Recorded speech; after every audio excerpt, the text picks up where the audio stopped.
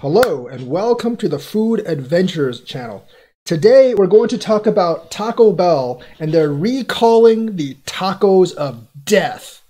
And Taco Bell removed and discarded 2.3 million pounds of seasoned beef. Now, if each cow weighs about 1,000 pounds, which I think is a good estimate, they just killed 2,300 cows, just lopped their heads off for absolutely no reason.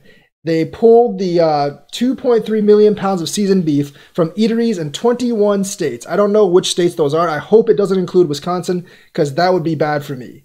I've only had Taco Bell once in the last month or so I'm not too worried, but this does seem pretty bad. After a customer found a metal shaving in a menu item. So they are putting metal in the beef, the fast food chain said Tuesday. Federal regulators were alerted to the problem on Saturday after three complained about metal pieces in Taco Bell beef, the U.S. Department of Agriculture, Food Safety and Inspection Service said in a release Monday. Produced by Kenosha Beef in Columbus, Ohio, between September 20th and October 4th, the beef being recalled involves seasoned beef taco and burrito filling shipped on Taco Bells nationwide.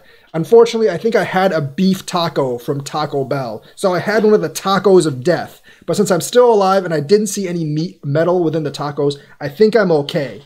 Because it probably only infected a few of the tacos. I do not know why the metal was in there, but it probably, like, some of the machinery got involved in the beef, and that's no good. I'm not even sure if the states affected include Wisconsin, but I really hope they don't.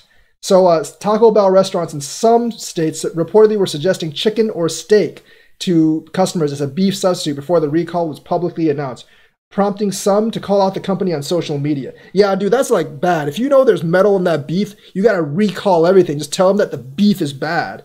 The secrecy of what's going on makes me afraid ever to eat at your restaurant again. You know, the thing is, I'll probably be afraid to eat at Taco Bell for like another 2 months, and I'll be like, damn, I want a cheap taco. So I'll probably still go to Taco Bell. Nothing is more important than our customers' safety, and nothing means more to us than their trust, Julia Messino, president of Taco Bell's North America division, responded. As soon as we received the first customer complaint, we immediately acted to remove the product from the affected restaurants and proactively worked with the supplier to inform USDA of our steps to protect our guests. See, the issue is Taco Bell is a franchise, and some of the franchisors might not have wanted to pull it from their menu, so those franchisors were evil, and they jeopardized people's health for their profits.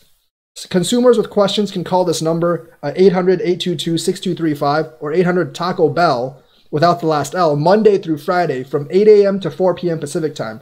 Owned by Yum Brands, Taco Bell and its franchises operate more than 7,000 restaurants across the globe. So here's the problem. See, like, since it's a franchising restaurant, a lot of those franchisees don't want to take the beef off the menu, like I said, and they'll jeopardize people's health. So that's a big, big problem.